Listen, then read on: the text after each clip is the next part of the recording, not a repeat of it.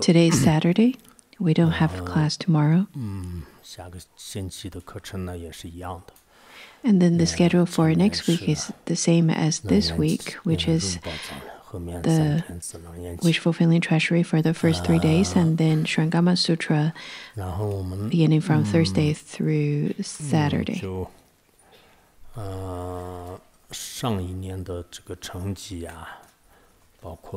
In terms of the grades for the first half of the year, is now already available, is already graded and available, and then those of you who have received really good marks, you will be able to receive awards.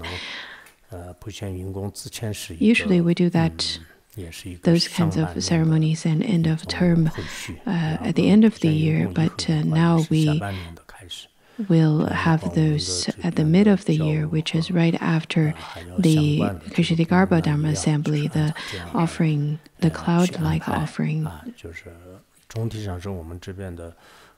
In general, I think the management of various departments of education curriculum and of financial departments and so on and so forth are working very hard. Different departments have their supervising Dharma teachers. So for the supervising Dharma teachers, I know that you work really hard, and I would suggest that you should look into the financial aspects of the departments as well. Because if you do not manage those aspects of each department's various kinds of difficulties and obstacles may happen. For example, one should not willingly to use the money from the department to lend the money from departments to others, or to use even 1 cent of the money of the Sangha, because any wealth that belongs to the Sangha should not be used lightly. If the supervising Dharma teachers do not know what is happening on the books, then it is not going to be very helpful. This is in terms of the financial aspects. And then the second aspect is about discipline. We have concluded our Dharma, collective Dharma practice of Bodhisattva, and there are people, for example, who do not really belong here, who traveled from elsewhere to Larangar, and if they are not enrolled in classes, if they are not enrolled in any of the sectors, then we should know who they are. The different Dharma teachers of the different classes need to know who your disciples are, and need to know, we need to know who is not involved in the study and the educational system of Larangar. If someone, for example, living here but use excuses of their health or other excuses to stay here but not to enroll in classes, then the study and education departments need to know their situations and need to know what is going on.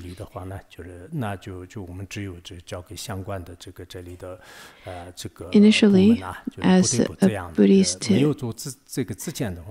Sangha, we do not wish to expel anyone or to force anyone to go, but if a person who is not enrolled in any of the classes yet staying here without listening to our suggestions, then we would have to take different measures to take care of that situation.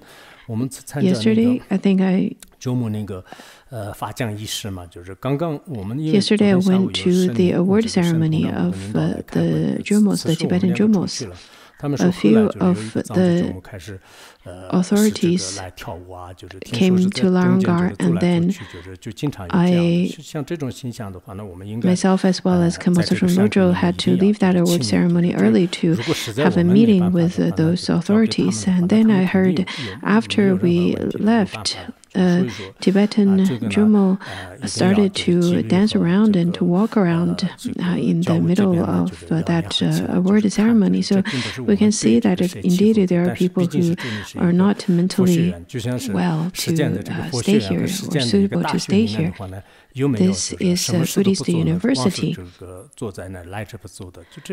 Compared to the students to the worldly universities, is it that we should accept everyone? And is it that anyone could simply just stay here and not leave at all? So we need to contemplate upon that. We welcome the true practitioners, the genuine practitioners, and the people who genuinely wish to study and contemplate. But there are various situations associated to various people who are not suited to stay here. And we need to have regulations and rules about what to do when such people do not wish to depart from Anga. When the Buddha was still alive and he made those rules for his Sangha, why is that? Why is it that there are so many rules, disciplines associated to the Sangha, to the bhikshus, the bhikshunis, and why there are some of the things that are allowed are permitted by the Buddha and the things that's not permitted at all by the Buddha? We need to contemplate on such reasons. If we were to have too many people, then the rules may be broken and everything could become quite chaotic. This is the first thing. And the second thing is that my entering into the shrine hall and getting out of the shrine hall, in the past, I never had any guards or people who would guard me and escort me out of the shrine hall. Now there are some people who wish and who voluntarily stand up and escort me out, but I am a bit concerned still, because it seems that only the female practitioners would stand up and escort me out and escort me in, which doesn't look very dignified. We have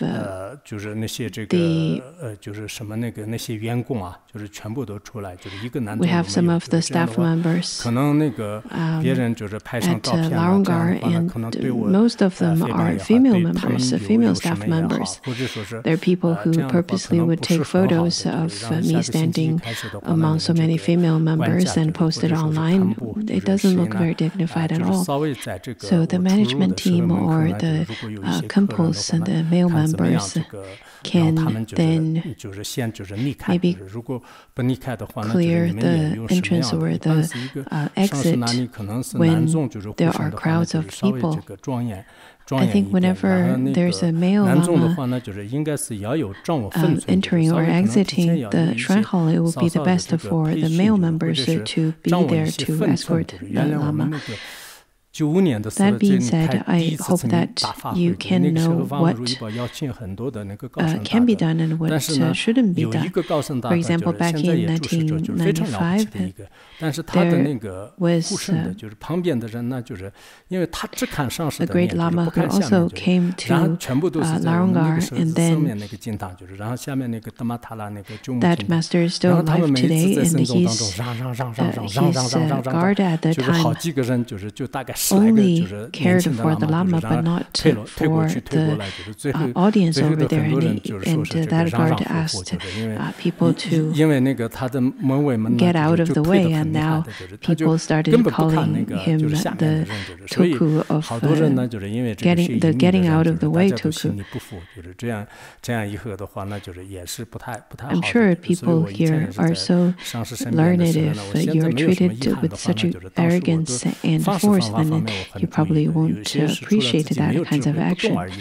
That is why I need to remind you, please pay attention to your actions and please be more skillful when it comes to dealing with the others, especially nowadays. I understand that there are so many people here, and then the people have lots of different ideas, and if there are people around, if there are people who are out of their mind and just stab you, and what would you do?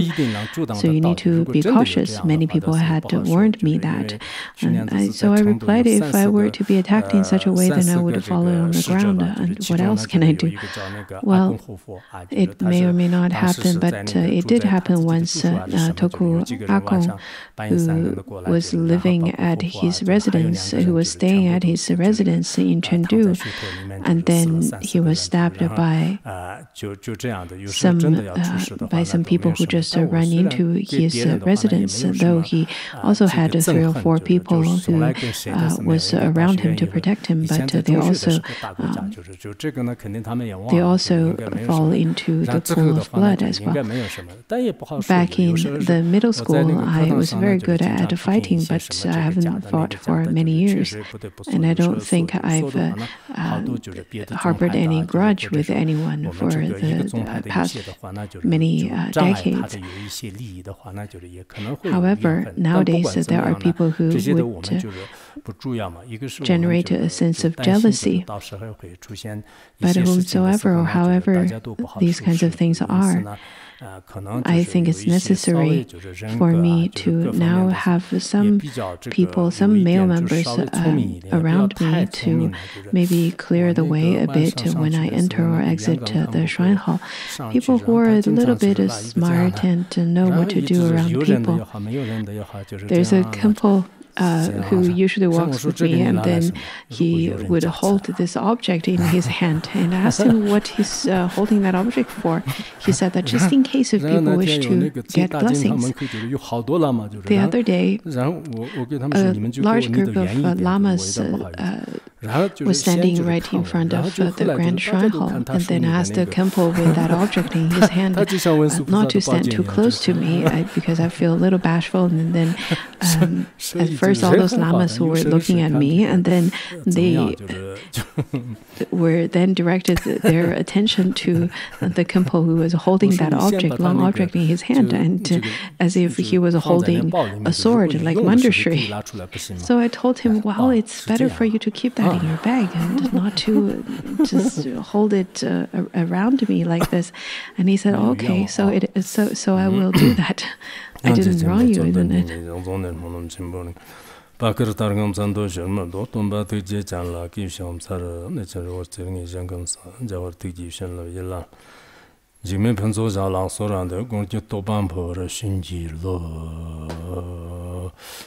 The unsurpassed, profound, and wonderful Dharmas, difficulty encountering billions of aeons, I now see it here, receive and uphold it. I vow to fathom the declared its true meaning, to liberate all sentient beings, thus generate the supreme bodhicitta. Now let us begin the Surangama Sutra again.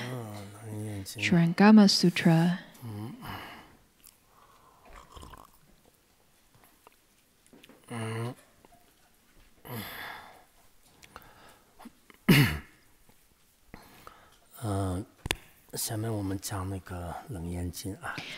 Let us begin the class on the Surangama Sutra.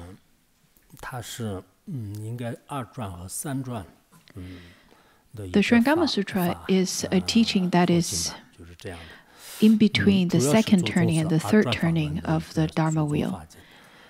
With the leaning to the second turning. Usually, in the first turning of the Dharma wheel, the Buddha gives the teachings on the 5 aggregates, 6 entrances, the 12 ayartanas, and 18 dhatus, and the Buddha talks about talked about the existence of them, especially in the teachings such as Abhidharma. There is no description of the nature of them being empty. But in the Surangama Sutra, over here, the Buddha talks about the nature of them being false. though there's the appearance of them, but there is no solid existence of them. In the previous classes, we've already talked about the 10 ayatanas out of the 12. We talked about the eyes, ears, nose, tongue, and the body, as well as the perceiving objects. In pairs, we've already finished talking about the 10 out of 12. Today, we will cover the last pair, which is the Dharma, or the mind and Dharma. Compared to the previous 10, this one is a little bit difficult, a little bit. By now, we know that the eyes, nose, ears, tongue, and the body is called the faculty that has form. And the perceiving objects are also associated to each of them. Also, each of those objects, the perceiving objects, all are considered as the ones with form as well, according to the Sabbātivāda school. Now, in terms of Dharma, the subject that perceives the Dharma is the mind. As we've talked about that before, the faculty of mind perceives the object that is Dharma, all kinds of Dharmas. So in terms of the dust, the Dharma dust, there is no solid existence of it, unlike the form, sound, touch, and smell and taste. So it is perceived through the mind in a way that is just like an image. And the image has all kinds of leanings, such as good and bad. Therefore, we call this as the Dharma dust. Now let's look at the last two, the last pair. The Buddha says, Ananda, your mind is always conditioned by the three qualities, good, bad, and indeterminated, which produce patterns of dharmas. In your mind faculty, in your consciousness, there are the conditions that has the three qualities, the good, the bad, and the indeterminated. With those three conditions, there would be the production of patterns of Dharma. Sometimes you can call it as the defiling object, the dust, the Dharmas. And then there are the three types, the good, the bad, and the indeterminate. The Dharma over here doesn't mean the Buddha Dharma. It is rather pointing to the defiling objects, the dust. Just as how to our eye faculty there is the form, the defiling objects that can be perceived by the eye faculty. The good and the bad and the indeterminate can also exist in such a way. So it is called the three types of defiling objects, defiling Dharma objects, or the Dharma dust. That's a direct translation from the Chinese translation. Earlier, I was looking for the entering the gate, the gateway to knowledge. And I was looking for the explanation of the defiling objects of the Dharmas. What is the explanation of that? Do you remember it?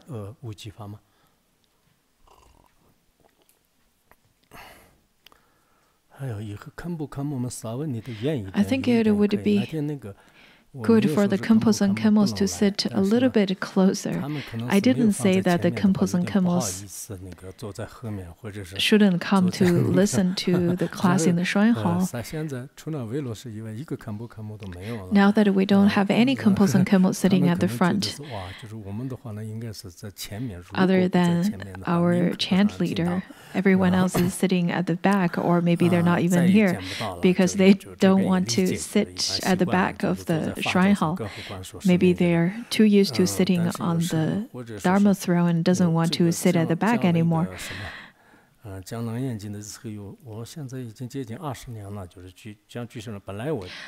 taught Abhidharma for 20 years. I taught on the Abhidharma 20 years ago, and I only studied for 1 or 2 times, so it isn't my specialty, unlike Madhyamika or Ati, which is definitely more familiar to me. So over here, what is the defiling objects Dharma? What's the explanation in Abhidharma?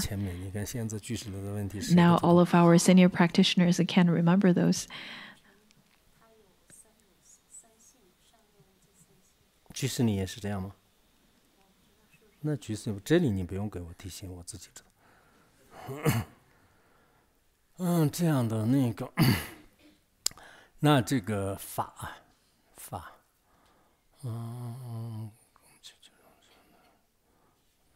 这种怎么说的呢？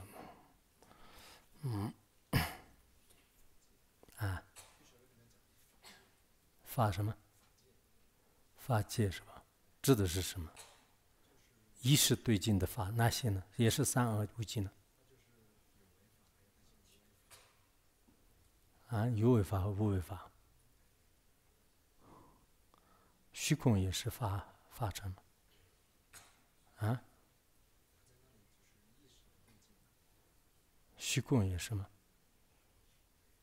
抉择门和非抉择门，是不是有为法和无为法？哇，你们学居士论太不成功了。我20年前肯定不行的，你现在居士论那个正在学的，今天一个都没有，是不是？ Nobody that is currently studying Abhidharma is sitting around here today.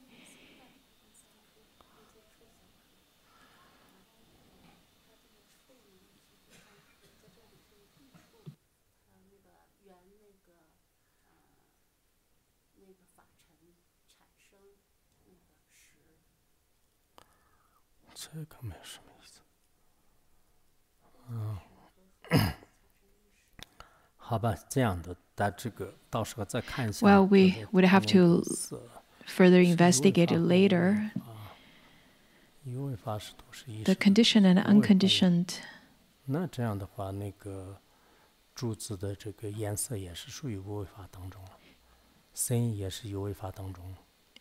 According to what you're saying, then the color of the pillar would also belong to the unconditioned, and the sound is also unconditioned. All right, you have to look into it later. Let's continue with the sutra. Are these dharmas produced by the mind, or do they have a special place apart from the mind? 就是既然是这个法是这样的话呢，那这个法成呢，就是到底是你的心产生的呢？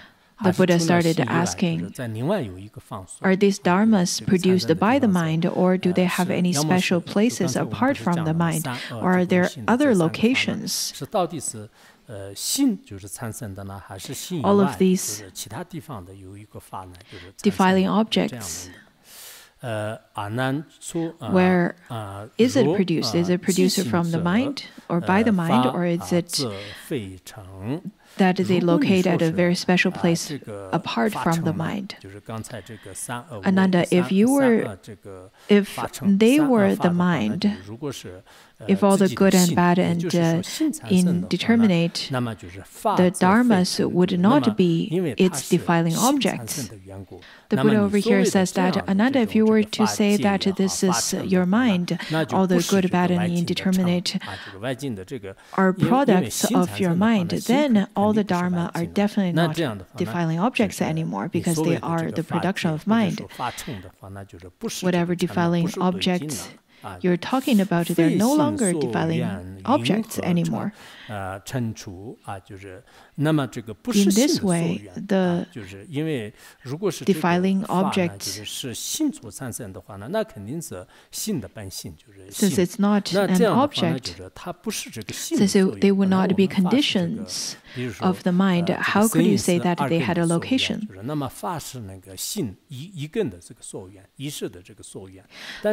When we say that the sound is the condition for the ears and the dharma as the conditions for the mind, but if you were to say that the mind actually produced the defiling object that is the dharma, then it is no longer the object. It is no longer the condition of the mind anymore. The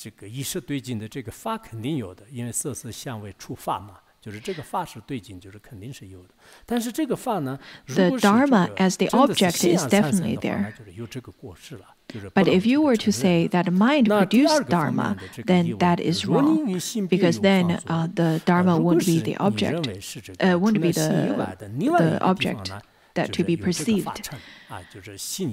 Suppose they were to have a special place apart from the mind, then would the dharma themselves be able to know? Now here's the question.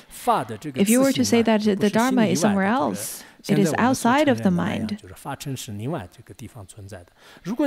it is at another location, then you're to say that there is an entity, there is an existent characteristic to the dharma. Then let me ask you, does this self-character dharma has the sense of knowing or not? Because if you were to say that there is the defiling object that is dharma that is existent, let me ask you, does it have the sense of knowing or not?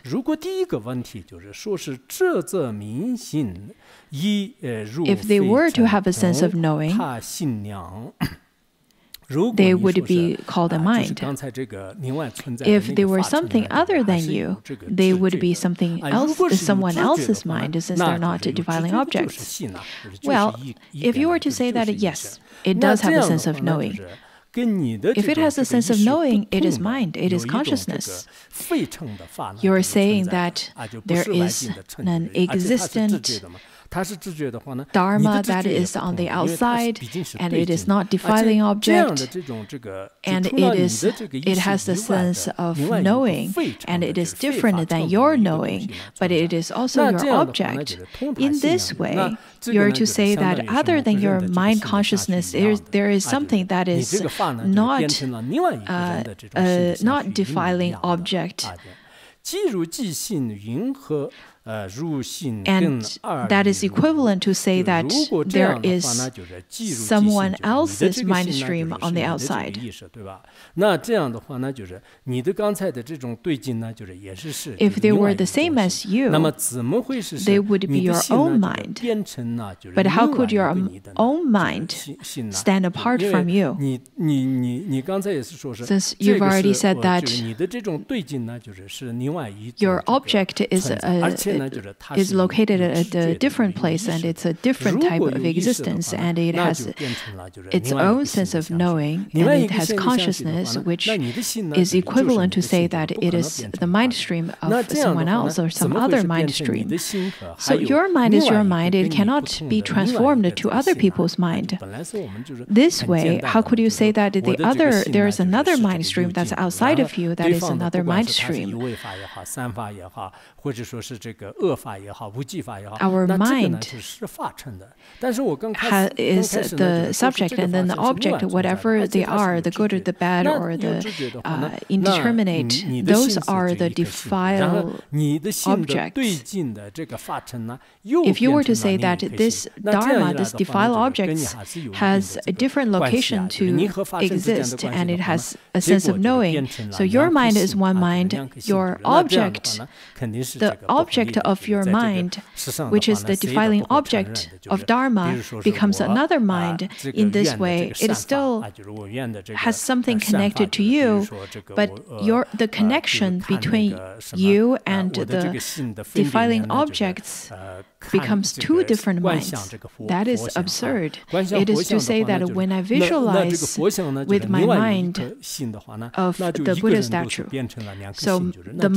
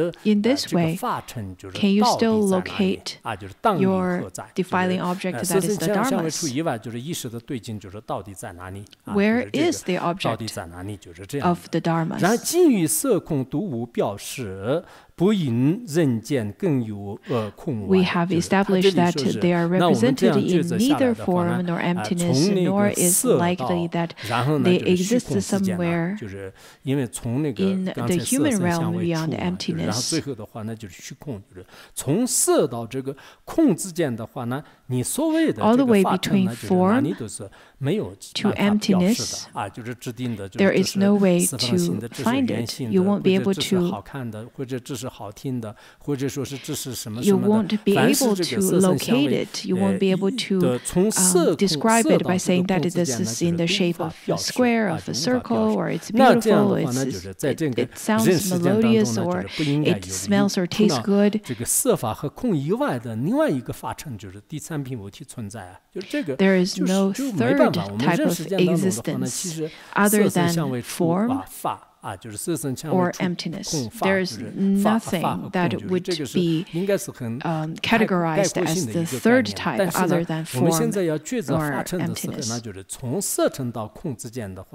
All the way between the form to emptiness, there is nothing that can be found that is called the dharmas. Now let me ask you, can you point to something that is neither form nor emptiness?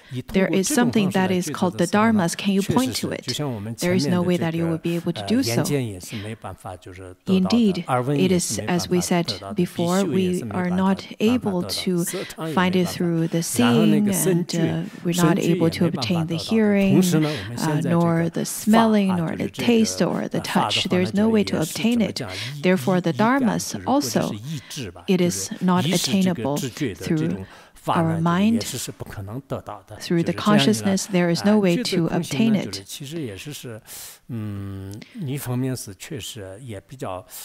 It's quite easy, isn't it, to come to the conclusion of everything's empty. I remember that Vairocana composed a commentary on the Heart Sutra, very brief but concise. Over here, we are also talking about that there is no eyes, no ears, no nose, no tongue, no body. This is quite easy to understand that they are simply empty. In the conventional sense, however, they do manifest. But in the absolute sense, there is nothing that is obtained. There is nothing that is truly existent. So the Buddha said that the mind could not be aware of them. Whence then would they arise? 它另外有一种这个所缘嘛，就除了心以外，另外有一种所缘，但是呢，这个不是心的这个所缘啊，就是心非所缘啊，就如果不是心的所缘的话，那你 If you were to say that it is not the object, not the condition for the mind to perceive,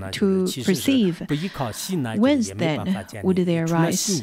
Other than mind, there is no dharmas. 那下面呢，就开始中介啊，就事故 And then the Buddha made a short conclusion saying that therefore you should know that neither dharmas nor the mind has a location. 还有我们的这个心或者所依根的话呢，这两者呢是没有这个处的。 There is no place for neither of them. There is no place for the.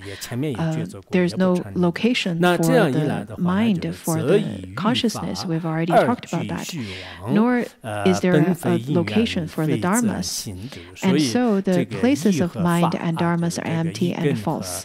Their origin is not in causes and conditions, nor do their natures arise spontaneously. It is not to say that they're not existent in conventional truth. In fact, in conventional truth, there is the manifestation. But in the absolute truth, there is no true existence to them. According to the Diamond Sutra, it says that if the mind has a place to abide, it is not abiding. If the mind has a place to abide, in fact, it is not abiding. The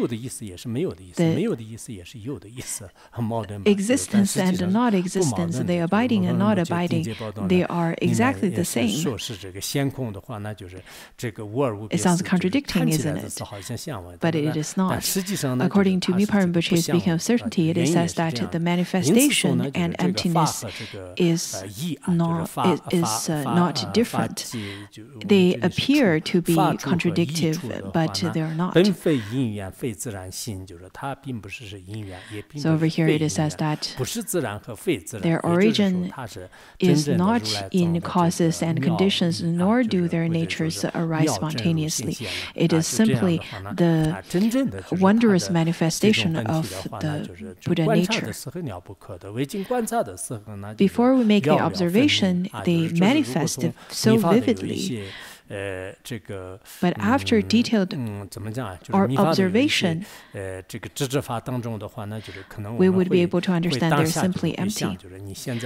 With the direct pointing out from the Guru during your empowerments or during the direct pointing out instructions. The teacher, the Guru, would give you instructions on such as whatever thoughts you have right now, let it be vicious, let it be good. They're simply just like white and black clouds. If you look at the nature of it right now, right at that moment, in fact, all the good and bad would simply disappear in the nature in its nature. Just like how clouds would disperse in the emptiness, in the space. On one hand, yes, all of those illusions of the form, sound, and taste and smell and touch, they manifest with great vicissitude. Yesterday, someone said that he eats 4 kilos of ghee in about over 1 month. And I calculated a bit at home today, and I thought, wow, that's a lot to eat. This person probably takes too much of oil every day. If one were to finish the 4 kilos of ghee within 45 days, that means he's going to eat 100 grams of ghee every day. That is way too much. Because if you were to eat 25 grams, that is more of a reasonable intake of ghee. If you eat too much, that is going to burden your body. He's not here today. Maybe he ate too much ghee. 好吧，本来就不说了，好吧。来的话呢，还要问几个问 Since 题。 he's not here, then I'm going to move on. 发好像1个半月要吃8斤素，不知道怎么分。 How could he finish eating 4 kilos of ghee in 45 days? Anyways, let's not talk about ghee. I will not talk about that again. Let's now look at the 18 dhatus, the 18 realms. Moreover, Ananda, why do I say that the 18 realms are basically the wonderful nature of the true suchness, the treasury of the thus come one? Again, the wonderful nature of the true suchness, the Buddha nature. Dhatus are the realms. The 6 roots, 6 objects, 6 consciousness are called the realms, dhatus. Dhatu, according to Abhidharma, it has the connotation of seed. That is from the Sanskrit point of view.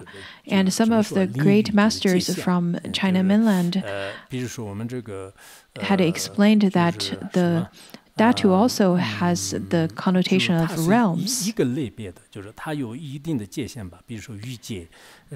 For example, we would talk about the desire realm, because all the sentient beings that share the same quality would be in the same realm, or the form realm and formless realm. So Dhatu also has that particular connotation as well. In the Uttara Tantra Shastra, there are different explanations on Dhatus as well. For example, when there's the explanation of Dhatus, there's the explanation on the Dhatu of the rocks, the Dhatu of the gold, of the silver, which also means the specific characteristics to them, the specific qualities to them. So each of the sentient beings, so all the sentient beings share Buddha nature, and that is the type of dhatu as well.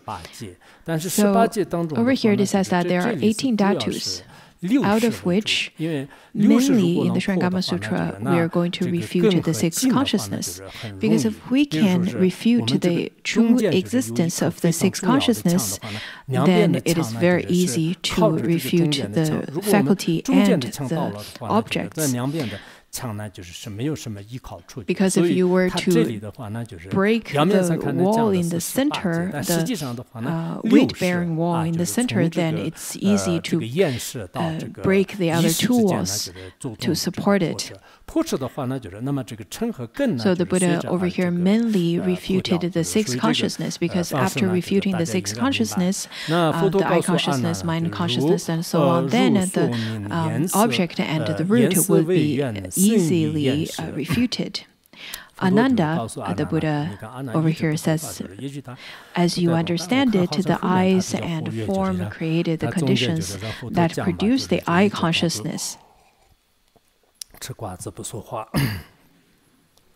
然后那个就是佛陀说是阿难，你应该是这个。The Buddha said that Ananda, as you understand it. 和这个色呢，就是唯缘，就是。So since you already understand the principle, the eyes and form created by the conditions that produce the eye consciousness, with the condition of the faculty, that is the eye, and then the object, which is the form. With these two causes and conditions, then there is the eye consciousness.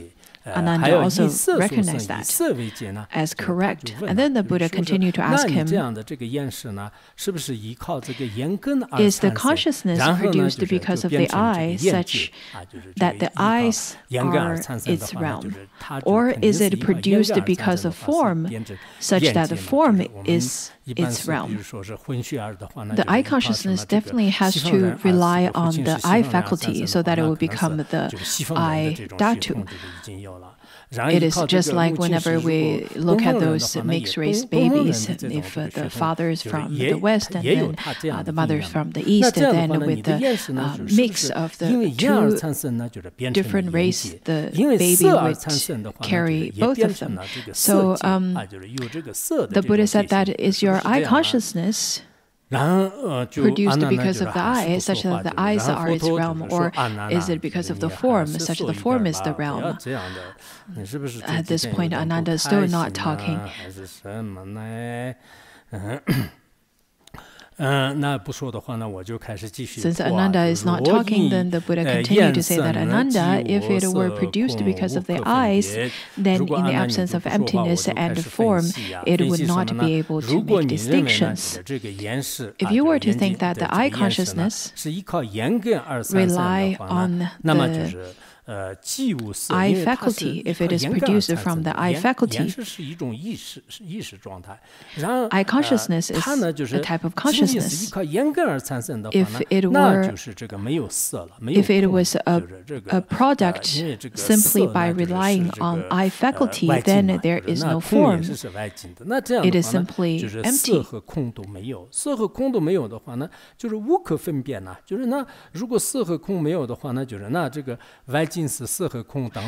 Then there is no form and no emptiness.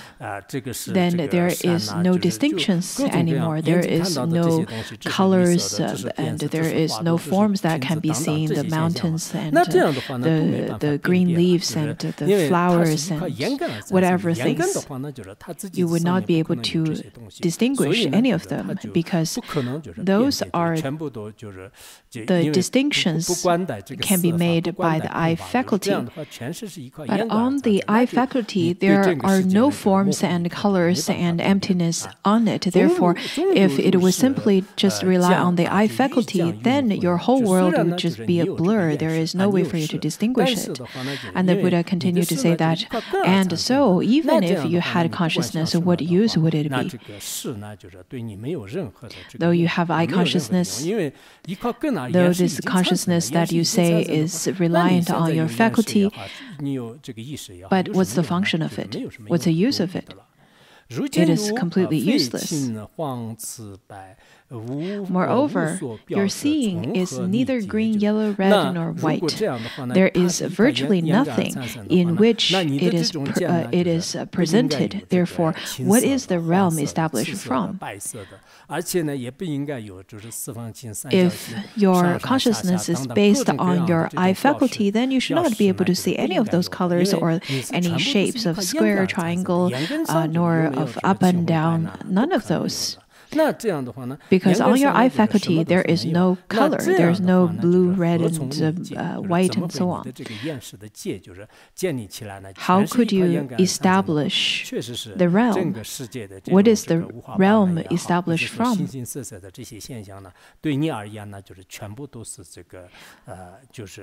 All the varieties and the colorful manifestations of this world is simply non-existent for you if it is completely built up on your eye faculty. Therefore, the eye consciousness cannot be a product from the eye faculty. Now, the second possibility, suppose it were produced because of form. In emptiness, then there was no form. Your consciousness would be extinguished. Then why is it that the consciousness knows the nature of emptiness? If you were to say that eye consciousness is a product from form,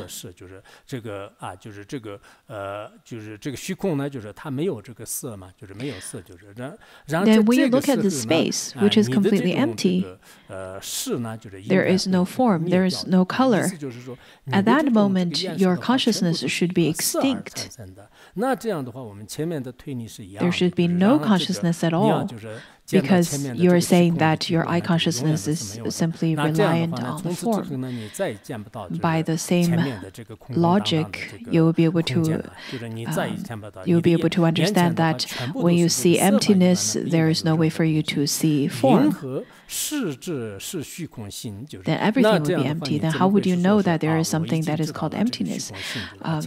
Or vice versa, if you see form, then you won't know there is something that is called emptiness. If you see emptiness, there's no way that you can see other forms. Previously, we also discussed the nature of space or nature of emptiness. It is that there is nothing that's right in front of you that is called seeing emptiness or seeing space. It is similar to say that if there is a lack of light, then it is seeing darkness. Suppose a form changes, you're also conscious of the changing appearances, but your eye consciousness does not change. Where is the boundary established? If you were to say that there is a form changes, previously we talked about if the eye consciousness is reliant on the production of the form, if the production of the eye consciousness is based on the form, then at the time of the production of the form, one will have the fault of not seeing emptiness. But now you said that you already see form, and then later you see emptiness. The form has already changed. Since the form has already changed, there are two explanations. One is that the form, whatever colors and shapes that changes, your consciousness, your grasping towards holding on this form would also change. But your consciousness cannot change. Why not? It is because your eye consciousness is derived from form. So if the form has already changed and your eye consciousness is produced, in this way your consciousness cannot change. So how could you establish the boundary of the change of your eye tattoo, of your eye consciousness? If you cannot establish it, then you would have to understand that this is faulty. If the eye consciousness were to change when form changed, then there would be no appearance of a realm. Previously, you said that the eye consciousness comes from the form. Then when form changes, the consciousness 为什么没有呢？因为你的 should also change the colors and shapes along with the form. Then there is no I dhatu anymore. Why is that? It is because there is no existent characteristic of the I dhatu anymore. Because as long as there is a change, there is no existent character to it. Your consciousness should not change with the object if it is an independently existent entity. If it were not to change, it would be constant. And given that it was produced from form, it should have no conscious knowledge of where there was emptiness. Now, if you were to say that the I consciousness is not changing, and it is produced from form, in this way, your I consciousness should not know the existence of emptiness because it is not changing. Your I consciousness, though being produced from a form, it should not know that there is space, and space is contradictory to form.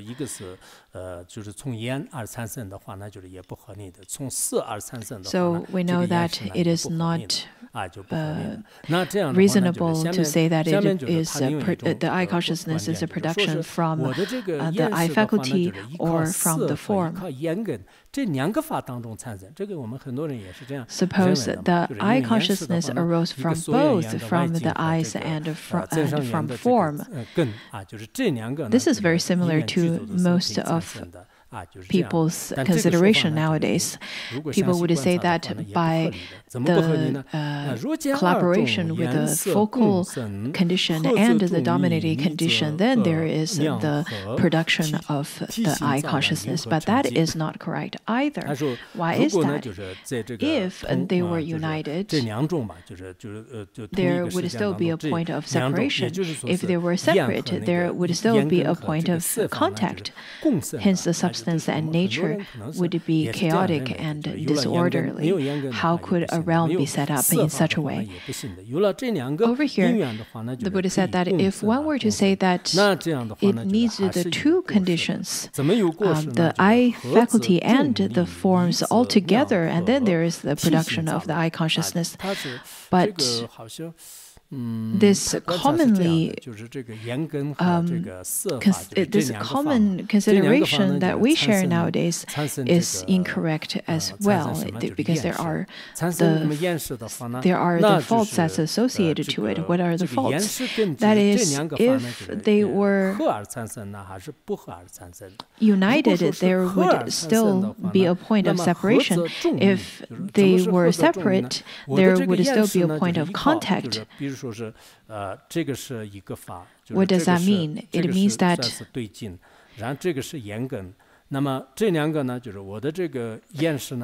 my I faculty and the object, which is the form, gives the production of I consciousness. Then are they separate or are they united? Now, if they were united, on this side, for example, this is the part of the I faculty, and that is the faculty's part. On my other fist, that is the form part, that is the object. In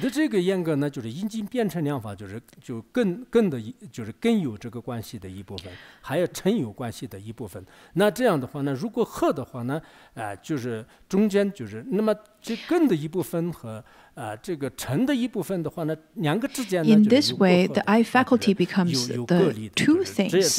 One that has something to do with faculty, and the other part has something to do with object. In this way, once they are connected, the faculty part also include the form part, the object part. So in between the two, there is still a separation between between them. According to Master Changshui and Master Oyi, they talked about how the root also, the faculty also has the part that has the consciousness has knowing, but the object, it doesn't, the defiling object doesn't have knowing. So one has knowing and the other one doesn't have knowing. That is not appropriate.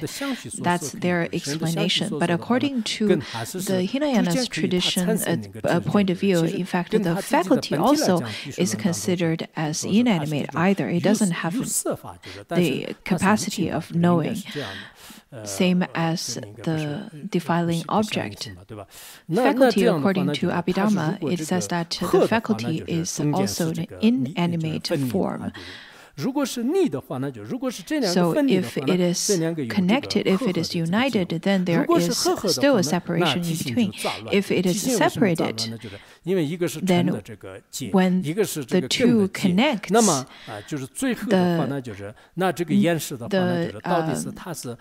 characteristic would be disordered and would be chaotic. The substance and the nature would be chaotic and disordered.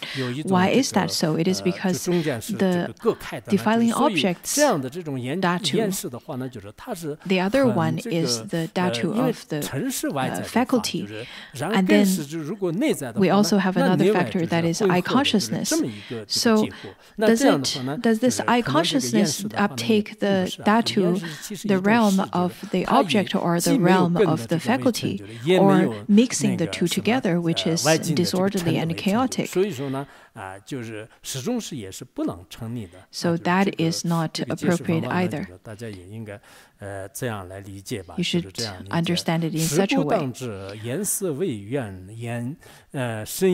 Therefore, you should know that as to the eyes and form being the conditions that produce the realm of eye consciousness, none of the three places exists. These three places is not existent. So the logic goes to first refute the eye consciousness, and then through that you will be able to understand that there is no solid existence of the eye faculty nor of the form. Thus, the eyes, form, and the form realm, these three do not have their origin in causes and conditions, nor do their natures arise spontaneously. They are simply just like the children of the barren woman or the heir to the tortoise and horns to the rabbit.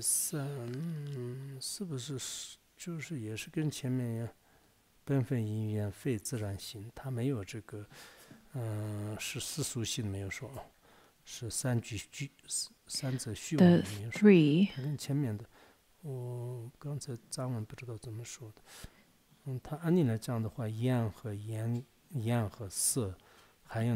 the three, the eyes, form, and the eyes, form, and eye consciousness.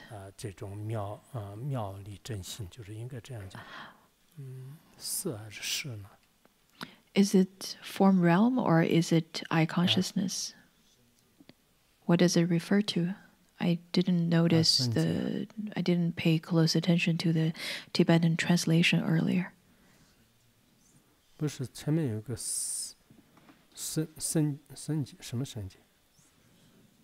Is it the three places, the three realms?